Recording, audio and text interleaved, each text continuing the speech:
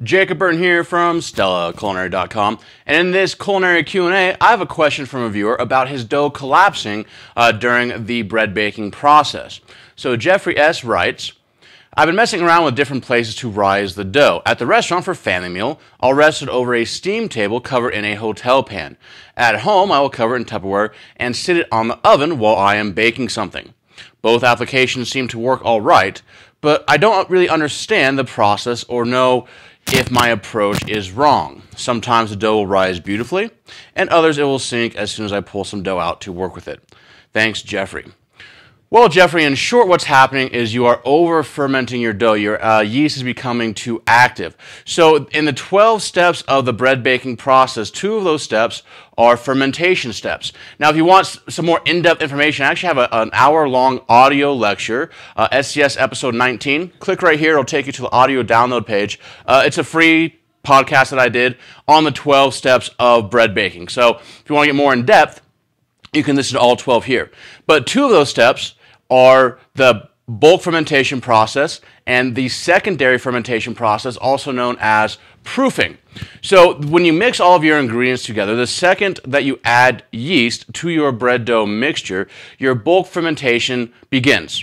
And what's happening is the yeast is consuming the starches in the flour and it's converting them to carbon dioxide, CO2 gas, and alcohol. Those are the 2 byproducts that yeast produce. Now, it's the CO2 gas that allows your bread to rise, and it's also what gives you those nice springy loaves. Without the CO2 produced by the yeast, your breads would be extremely flat, and they wouldn't have that nice airy crumb or interior texture. So what's occurring, though, is yeasts are living cultures. They're living creatures, right? They are actively consuming and producing a byproduct that the baker harnesses to leaven his or her bread. Now, the activity level of the yeast is directly related to the ambient temperature of the room or the environment in which it is in. So you're talking about placing your bulk fermentation dough on a stove top, which is a fairly warm surface, or over a steam table, and the steam will create an extremely warm surface. So what's happening is the yeast is hyperactivating and it's consuming all the nutrients within the dough, within the flour, which is causing the dough to overproof. And then when you go and touch it, when you go to degas and punch it down, what's happening is the dough is collapsing. So anytime you have your dough and it rises and you go to press on it and it collapses on you, that's a telltale sign that you have over-fermented the dough. Now, the same thing happens in the secondary fermentation process, which occurs after you degas the dough and you portion the dough into individual loaves of bread, you form it and you allow it to proof.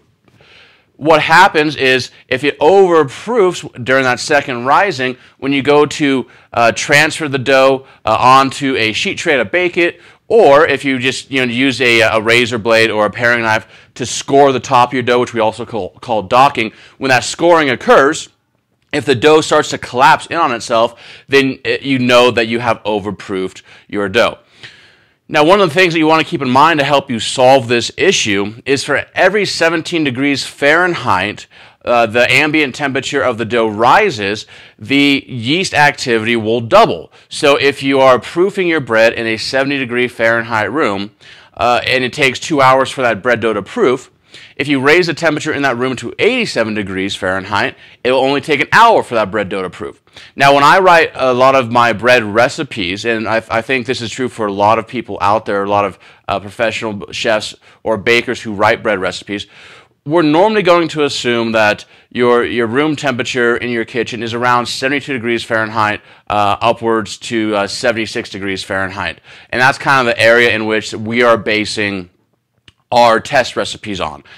But you'll notice, though, that because everyone's kitchen environment is different, you always have 2 milestones or cues given to you in a recipe. One is a time relative cue, and the other is a visual cue. So in a lot of bread recipes, you'll see them say something like, mix all the ingredients in the dough together and allow to bulk ferment for 2 hours, time cue, or until doubled in its original volume, and that's your visual cue. Same thing, roast at 325 for 1 hour or until a dark golden brown, right? So they're giving you that visual cue, because if it goes past the dark golden brown, then it's burnt, right? So I would start to pay attention to the visual cues of the bread that the bread is giving you.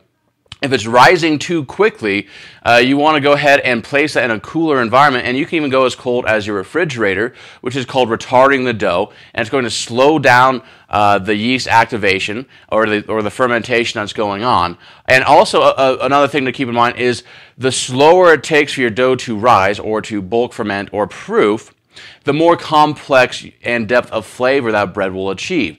So really, for flavorful bread, you don't want your dough to rise any quicker during the bulk fermentation than 2 hours, and any faster during the proofing stage than 1 hour. So keep those in mind. The temperature of your room is too hot.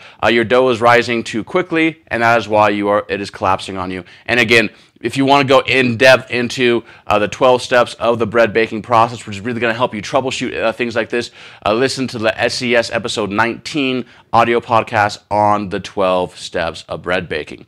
If you have a culinary question of your own, shoot me an email, jacob@stellaculinary.com, or you can Twitter me at Chef Jacob.